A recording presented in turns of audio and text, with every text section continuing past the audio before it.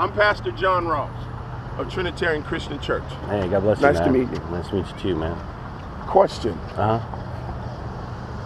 I applaud you guys for what you're doing because I'm anti-abortion. But I have young kids, and I personally think that the pictures are way too graphic. Yeah, pretty graphic. Yeah, for early morning with kids going to school and taking tests, and you know, my kids this morning were like, I don't want to see that first thing in the morning. I teach my kids about that, and we're a pretty tight-knit community here. Right. My biggest issue with what is the pictures and how that affects kids preparing for tests, taking tests, and that visual being constantly in their mind all day through the rest of their lives. And I understand that, hey, maybe that's a good thing, but I think that's just that's taking away the responsibility of the parent to talk to the children about this and saying, okay, what's the traumatic effect on them and their day and their week, with pictures like that. Well, I think it's smart that you're standing outside of a high school for the students to see that, so they can make the right choice and not. Yeah. Well, my answer would have to be, I got A and B. So A is number one cause of death in Texas is abortion. So it's number one cause of death in America. Also, there's more people that die of abortion every year in America than every war we've ever fought as Americans. Okay. So what happens is society says it's okay. Even Christians say it's okay. Well, and and B, let's use you as an example, okay? And I'm sure you're a fine example, but let's use you as an example. You say you're anti-abortion. How are you anti-abortion? Like, how do you oppose abortion? How do you help bring an end to abortion? Well, just like in the days of slavery, the church and the pastors were against slavery, but they didn't want to do anything to bring about an end to slavery. Here's what I believe, and here's what the Bible teaches. Let every man choose for himself.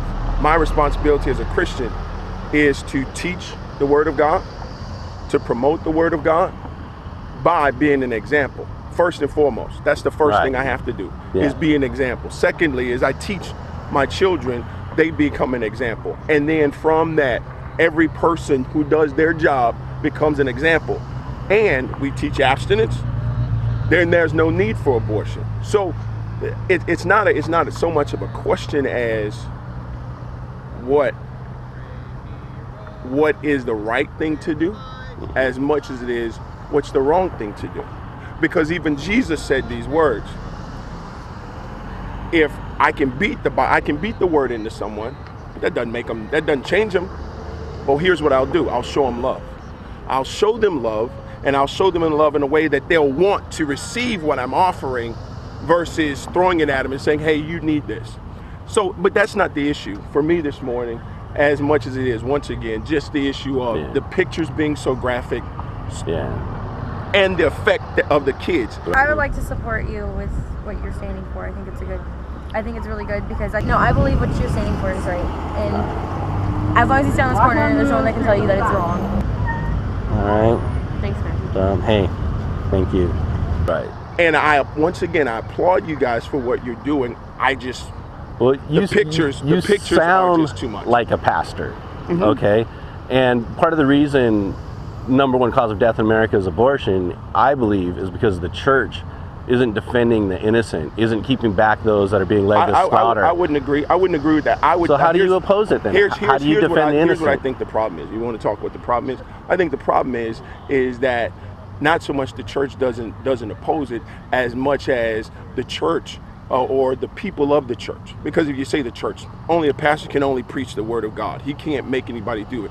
Is that people he himself can oppose evil. He himself, like true religion. What's true religion? True and undefiled religion is this: tend to the orphans and the widows. What's more of an orphan than these kids right here? I don't want to get into politics or even into. Oh my gosh, studies. you sound such a bad pastor, man. This is politics? No. Here's what I'm saying. This is politics? Here's what I'm saying. Here's what I'm saying to you. Here's what I'm saying to you. What church do you go to again? I'm the pastor of Trinitarian Christian Church. Here in Little Elm? 3950 Coolidge Street, Dallas, Texas. But that's not the issue. Here's not the issue. Is this politics, though? No, I'm not saying politics? no. Watch this. I'm not saying it's politics. Here's what I'm saying. We can make it politics. We can try to make it biblical. I stand on the biblical word of God, but at the same time, like I said, I applaud you guys for what you're doing. I think the means in which you're doing it may not be the best way. What if they were killing for kids? What if it was legal to kill black people, man? What's this?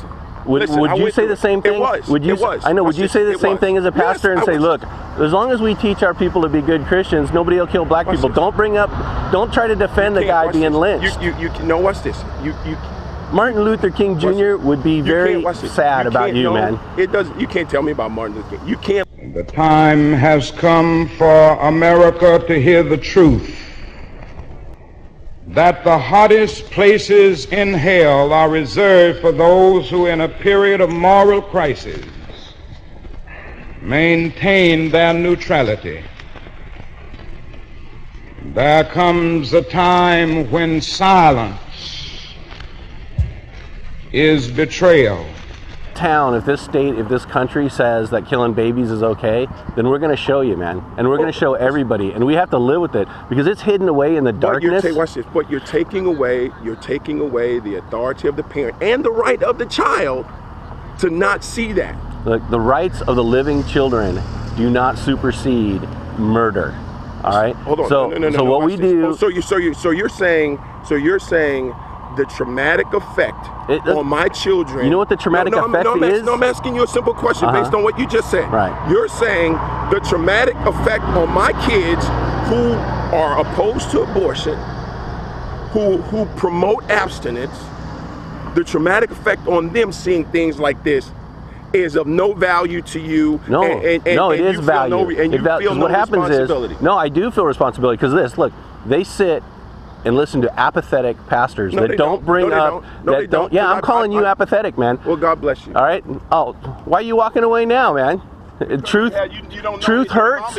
Truth hurts. It's not about truth. You already told me you don't do anything to help end abortion. That's not the truth, but God bless you. You don't do any. What do you do? Apathetic, man.